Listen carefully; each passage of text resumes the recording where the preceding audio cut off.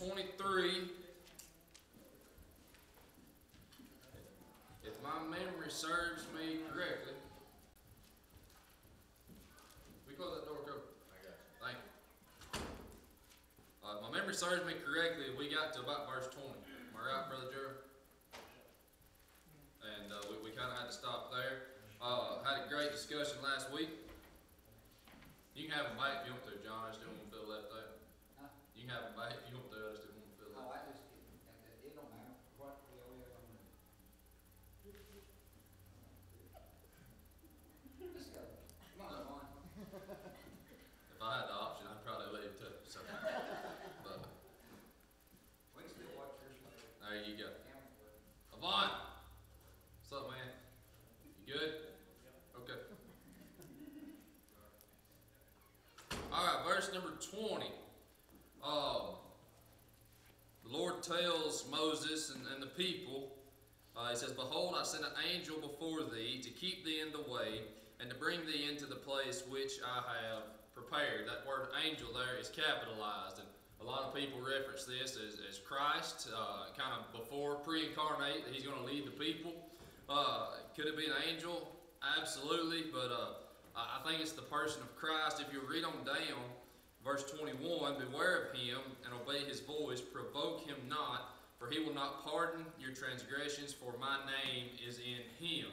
So he says, my name is in him, so it almost identifies as like part of the Trinity. Does that make sense? And he gives them very clear instructions that beware of him, fear him, obey his voice, and provoke him not, for he will not pardon your transgressions, for my name is in him. I thought about those verses, and I want to go a couple different ways with it right quick. My mind took me straight to the book of Joshua. In the book of Joshua, if you remember, the children of Israel go into the promised land and they start taking over. And in Joshua chapter 5, verses 13 through 15, as they're fixing to start, because he's going to make the promise that this angel is going to foresee them through. And he said, if you listen to him and obey him, your enemies are going to be his enemies, and your adversaries are going to be his adversaries.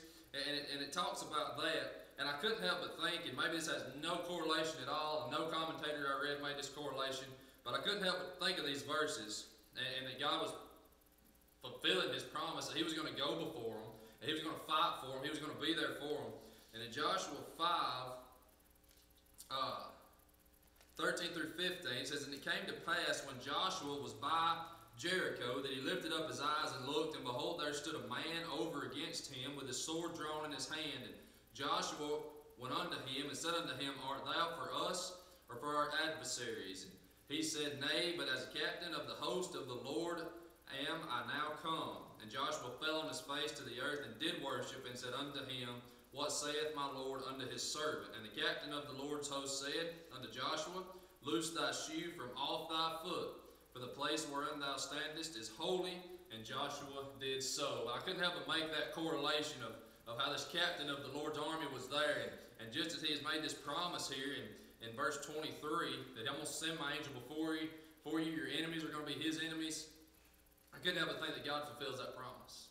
That maybe this is not the same guy, I don't know. But I'm going to tell you something, that God's a fulfiller of promises. Amen. If God tells you he's going to help you, he's going to help you. If God tells you that he's for you, he's for you.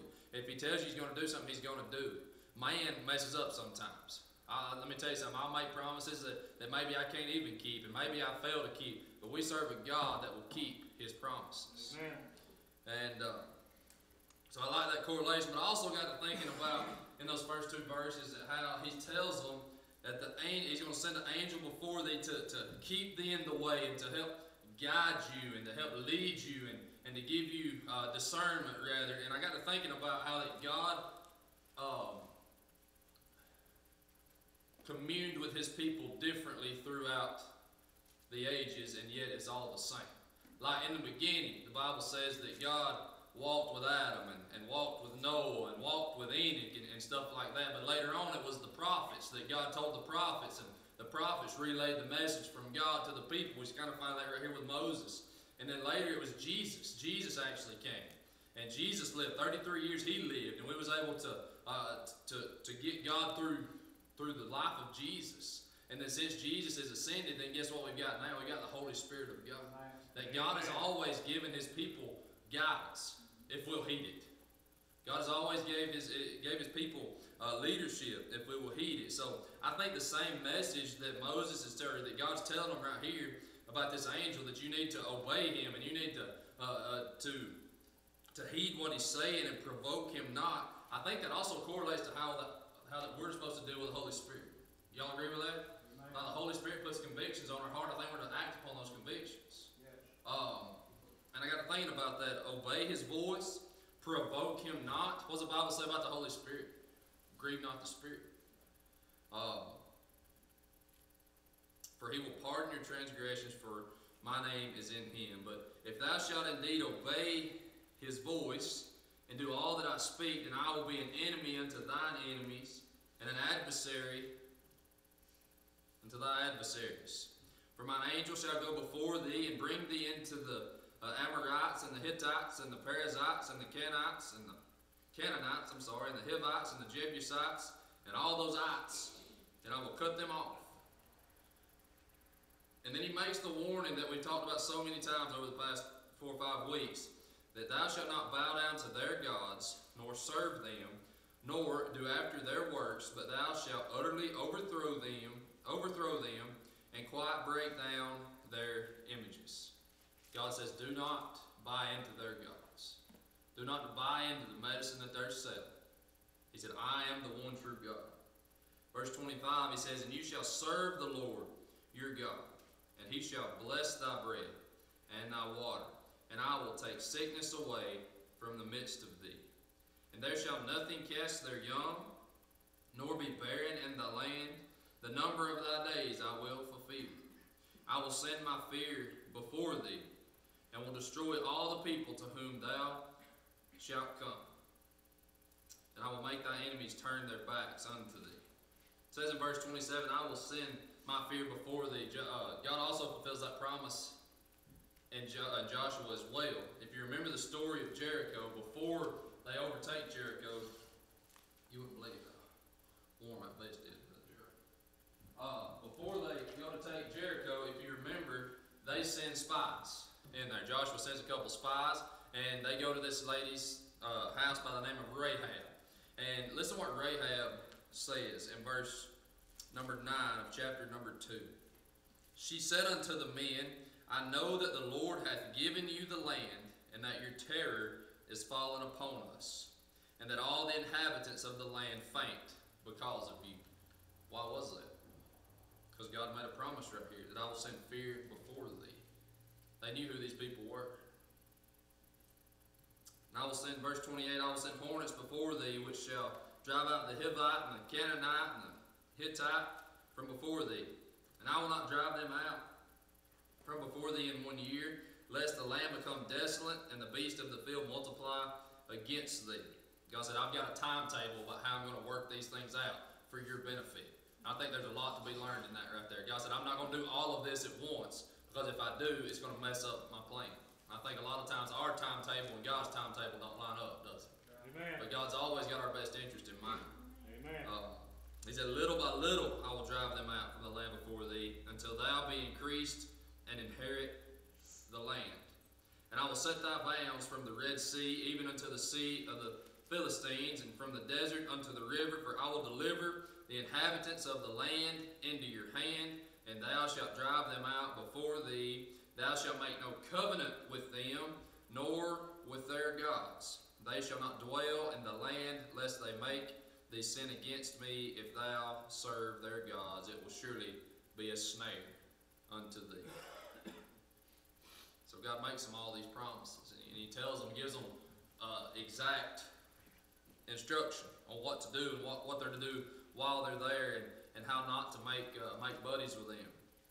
And he says, verse 32, thou shalt make no covenant with them, nor with their gods, and they shall not dwell in the land, lest they make thee sin against me. For if thou serve their gods, it will surely be a snare unto thee. I couldn't help but think about how many times, can we count on both hands, how many times that God has made that warning? Do not be obsessed with their gods and their worship and their idols. And yet we're going to find here in a few short chapters, and then throughout the rest of the Old Testament for a big majority of it, that the children of Israel struggled with serving everybody else's gods and not the one true God. Why is it the things that we know that are wrong, what we struggle with so much? We know it's wrong. I couldn't help but think about Paul, what he says in Romans chapter 7. He said, "Oh, weary man that I am." He said, "I do the thing that I don't want to do, and I don't do what I want to do."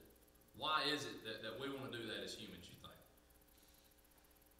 Why is that? They knew the consequence of what was going to happen if they served these other people's God, yet they did it anyway. And we're the same way. We can point fingers at them, but the same thing is we understand that every time we sin, every action that we make has a consequence. If it's a good action, it's a good consequence most of the time. If it's a bad action or a sinful action, then it's a bad consequence. And yet we fall into it time and time again. Right. But right now they're pumped up. Listen to what all the Lord's going to do for us. He's going to bless us. We're going to move forward. And it ain't but a few short chapters where Moses comes down from the mountain, and there they've made a golden calf because their leader's gone. We got to be careful, guys, because falling into sin is a whole lot easier than we think it is sometimes. Temptation can sneak upon you, and before you know it, if you give the devil an inch, he's going to take a mile. Amen. And if you're not careful, you'll find yourself in sin quick. And that's the same thing that happens with these guys over and over and over again. So that sums up 23. 24, God calls Moses up on the mountain with 70 of the elders, a few other guys. We're going to read that, what kind of happens there. And then chapter 25, it starts by giving instruction for the tabernacle. And the tabernacles were, that was their mobile temple, pretty much. They would get the tabernacle, and he's going to give them instructions for it. He's going to give them instructions for the priests and how they're supposed to handle themselves. And while we're going to learn about all those things, there's a lot of spiritual lessons that we find in chapters 25 through 40. But to finish up this section right here, we're going to finish 24. But before we do, is anything stuck out to anybody in 23, that last part?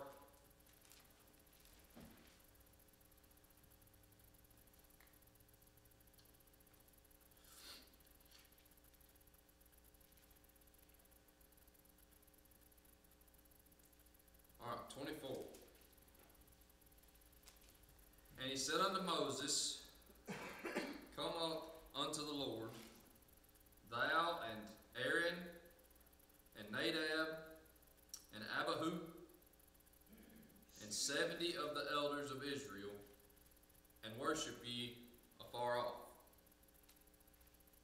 And Moses alone shall come near the Lord, but they shall not come nigh, neither shall the people go up with him. And Moses came and told the people all the words of the Lord and all the judgments, and all the people answered with one voice and said, All the words which the Lord hath said, we will do. And Moses wrote all the words of the Lord, and rose up early in the morning, and builded an altar under the hill, and 12 pillars according to the 12 tribes of Israel. And he sent young men of the children of Israel, which offered burnt offerings and sacrificed peace offerings of oxen unto the Lord. And Moses took half of the blood and put it in basins, and half of the blood he sprinkled on the altar. And he took the book of the covenant and read in the audience of the people. And they said, All that the Lord hath said, we do, and be obedient. And Moses took the blood and sprinkled it on the people, and said, Behold the blood of the covenant which the Lord hath made with you concerning all these words. So they've got the covenant. He built an altar. He sprinkled half the blood on the altar.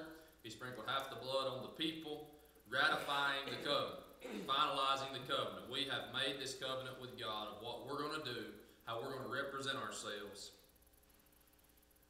And it was said that there was the covenant.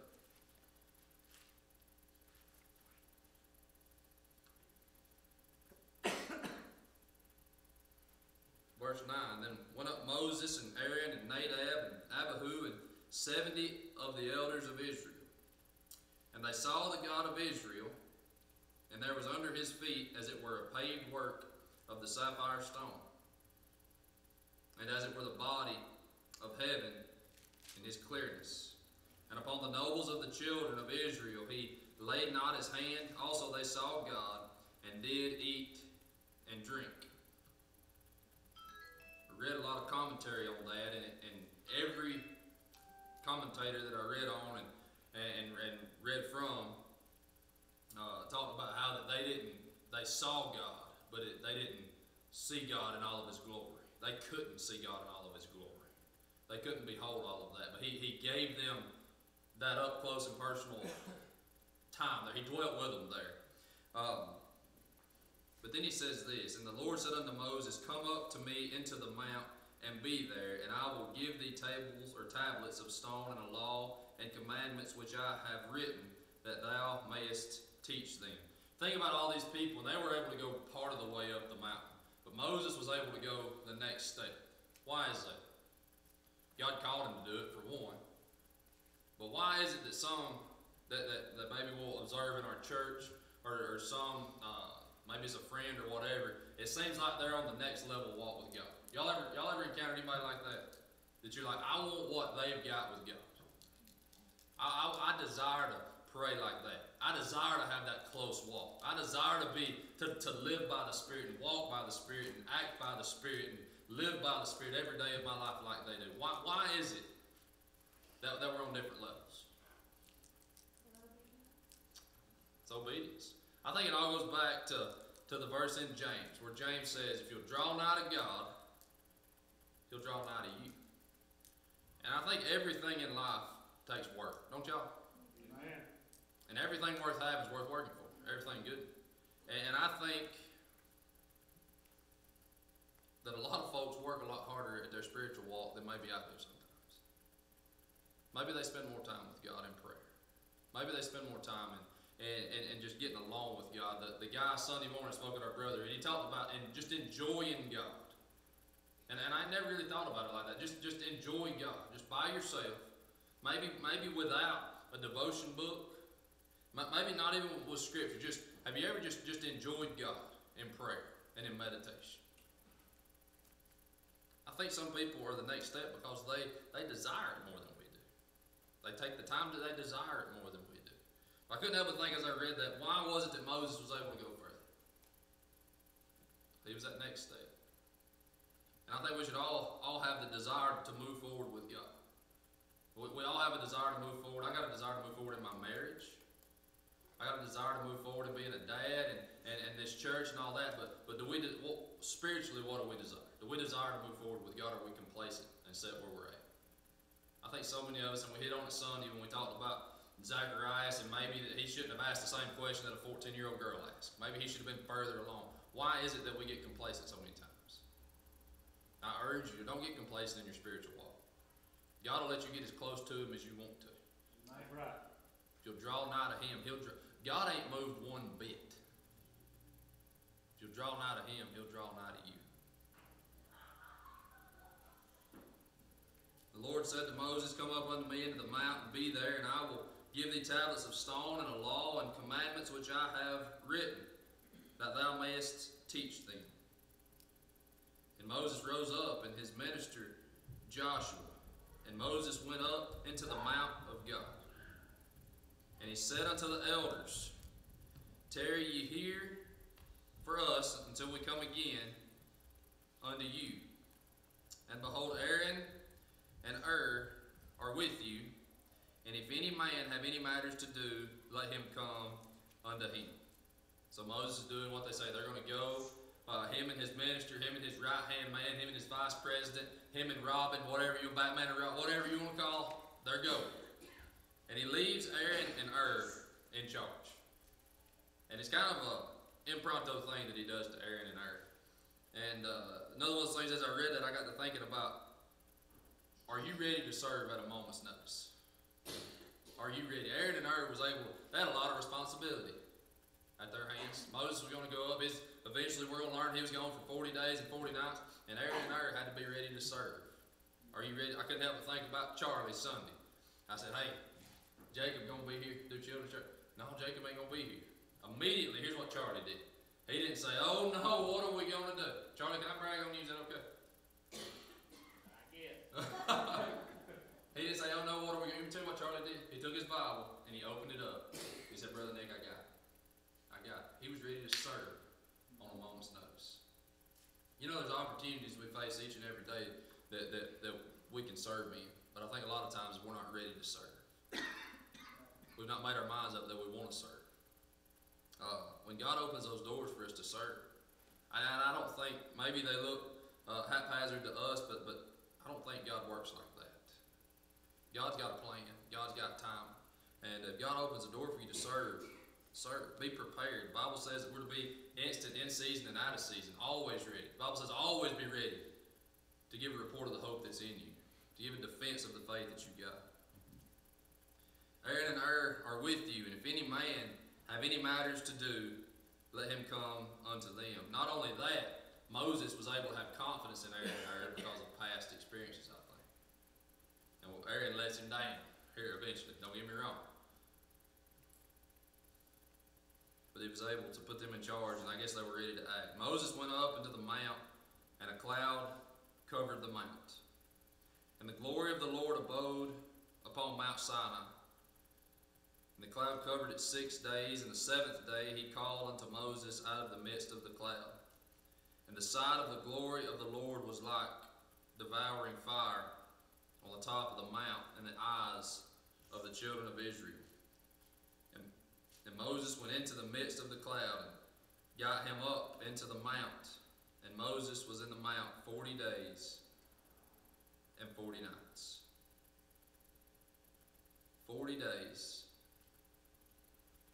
and 40 nights he was there. And like I said, from 25 to 40, we're going to learn about the tabernacle and all of that. But I think that makes an important point. Where do we start in Exodus? We started with Moses. His mother had a baby. And she don't know what to do with him because there's an edict saying that you got to throw all these babies in the Nile. And you remember what happened? She made him a basket. And she put him in a basket. And if you remember what we talked about is the basket that she put. Think about the time that Moses' mom put into that basket. Knowing that this basket's got to carry her child and hopefully support her child. And we caught Moses there, and we caught Moses as a child in Pharaoh's house. And we caught Moses killing the Hebrew guy. Not the Hebrew guy, but the Egyptian guy. And he flees.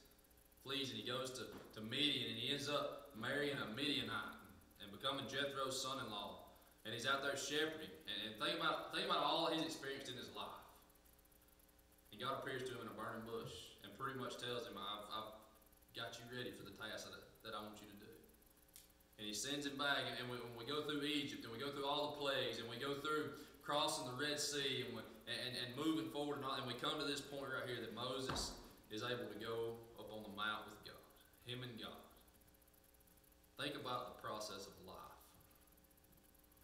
And we hit on this a little bit Sunday too, but I assure you, church, that if you will let God use your situation that you're in, or the situations that you face, or the trials and the tribulations that you face, God will turn you into what He wants you to be, for what He's called you to do. He did it to Moses. Now, did Moses fall? Absolutely. Did he fail? Multiple times. But God used him in a mighty, mighty, mighty way. And He prepared him his entire life. He prepared him for the next thing, then the next thing, and then the next thing. And He calls him up on the mountain. 40 days and 40 nights, the Bible tells us in that first verse of 25, the Lord spoke unto Moses, saying, speak unto the children of Israel, and He talks about the tabernacle. And here's what the tabernacle represented. So we talked about that God had walked with Adam, walked with Eve, walked with Enoch, walked with Noah. God was going to come down. He was going to dwell in this tabernacle. He wanted to dwell among these people. And He wanted to be set up right, a place that they could come and worship Him and sacrifice to Him, and He wanted to be there. He wanted the presence of God in the camp. And God thought enough of Moses to call him up and to give him specific details of how he wanted to be represented in the camp. Because He wanted to dwell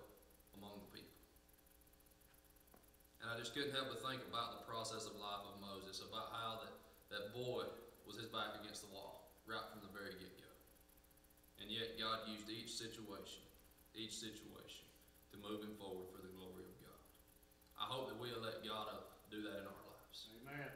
We've got that chance. We can either let our tribulations defeat us and overcome us, or we can use them for the glory of God. The Bible tells us that we might as well get ready. James talks about it. He says that when you encounter various trials, the word if is never mentioned. But he says, consider it joy, my brethren, when you encounter various trials, knowing that the testing of your faith produces endurance. And let endurance have its perfect result, so that you may be perfect and complete, lacking in nothing. God says, I want to use the issues that you've got in your life and the sufferings that you've got in your life to make you better for me. And we see that he did that for Moses. Now I promise you, if he did it for Moses, he'll do it for you too, if you'll allow him to. So that's really the majority of what I've got tonight. I hate to jump ahead to 25. It's going to be a cool study, learning on the tabernacle and stuff like that. But through the first 24 chapters, is there anything that's just really, really stuck out to you in the book of Exodus?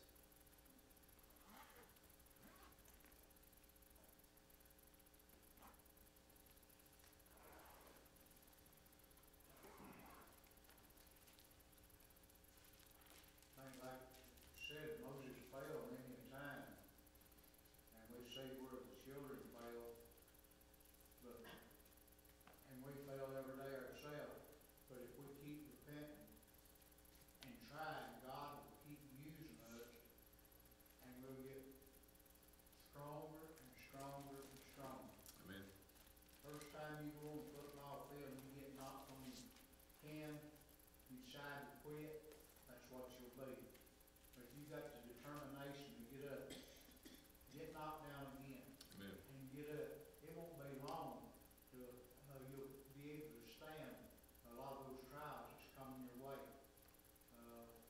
It's like that in life.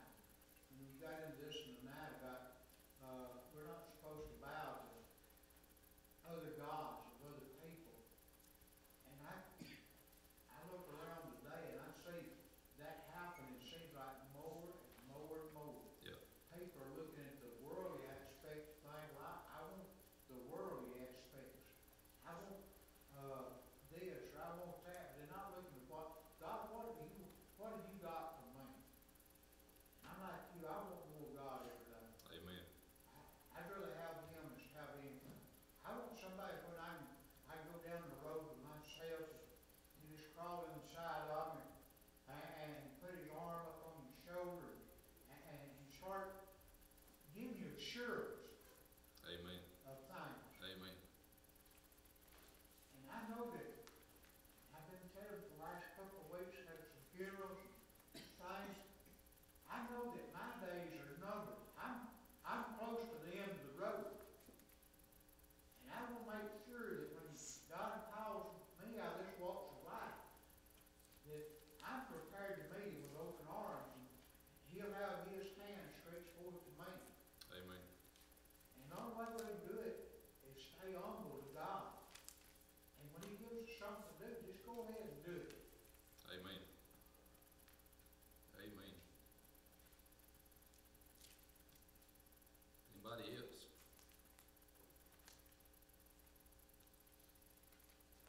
You know, I've had some of my best times with God out with myself, on my tractor, or on the lawnmower. Sometimes riding down the truck, I've had a car park before in the truck, listened to a gospel song, and man, I told Pam, I said, man, if somebody had seen me driving down there, I just couldn't hold it back. I just got to holler.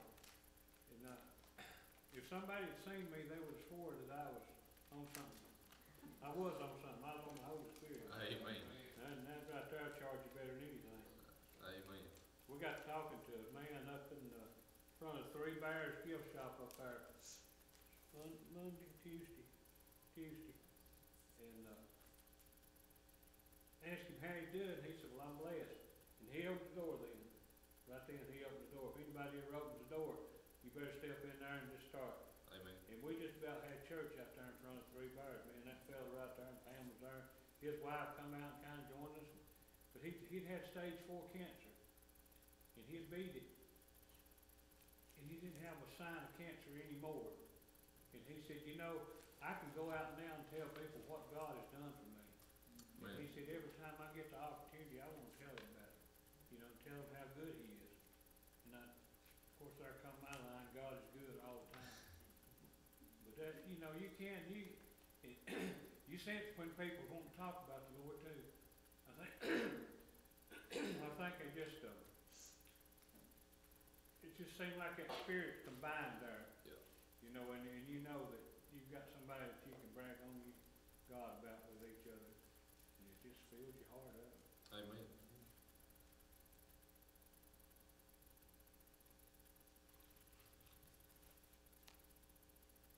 Man, anybody else?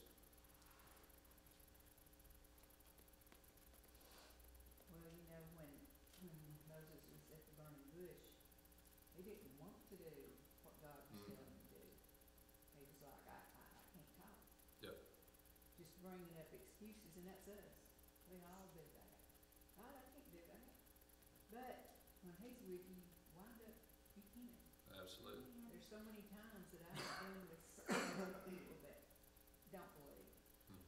And when they say something that brings it, like he said, then you can come back with, you know, the Lord's been so good to me, and you know, they'll look at you like, oh no, what's she gonna say next? You know, but you just have to take that opportunity, Amen. because maybe something you say will help, That's right. hopefully.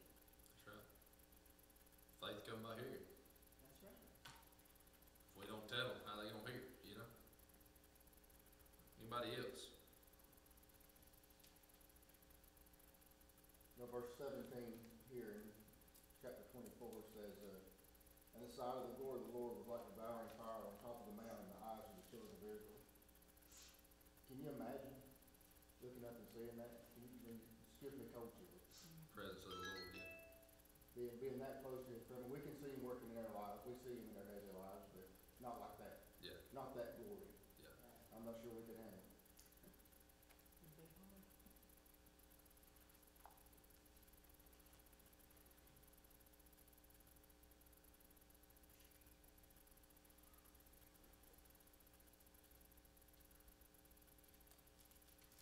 Any others?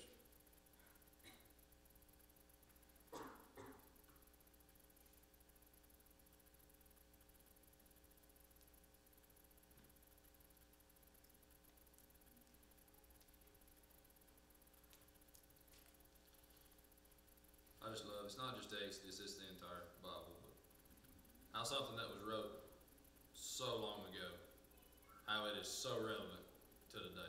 And the same things that they face, same things that we face. Maybe a different level, but it's the same thing. The same struggles, temptations they face, same temptations we face. And I'm so thankful for the Word of God and how relevant it is, and the power that's in it. It is sharper than a two-edged sword. I'm thankful for it.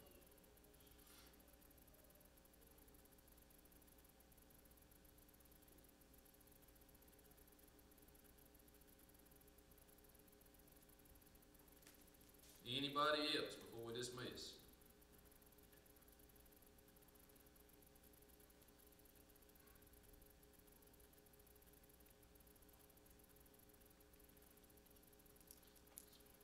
Next week we may take a break in Exodus. I don't know. Good Lord willing, and we're gonna maybe look at the Christmas story in a little deeper fashion.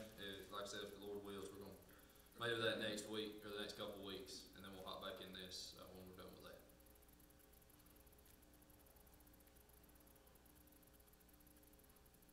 If nothing else, y'all have a blessed week. Don't forget Sunday. Don't forget Saturday. We got a Christmas float. What time's the parade? 12? I think parade's at 12 o'clock. Line up at 11, parade at 12. Line up at 11, parade's at 12. Are you judging the floats, Brother Drew? You are? That might be a conflict of interest. I don't know. But we will have a float there, and a lot of folks worked on that, so y'all see that. We'll have that Saturday, and then Sunday, pretty busy day as well. Have our play at 5 o'clock, then we're gonna have a fellowship meal after that at 6, and invite a bunch of folks. These folks have worked hard. More the merrier, right, Miss Jensen? Sure. But looking forward to that, and y'all make sure to be a part of that. Carl Holmes is gonna be the grand marshal of the parade. Thought it'd be something good that, like a person like Carl, that all that he's done for school and for sports programs, his write-ups and things. So, honoring Brother Harold to be grand marshal Saturday.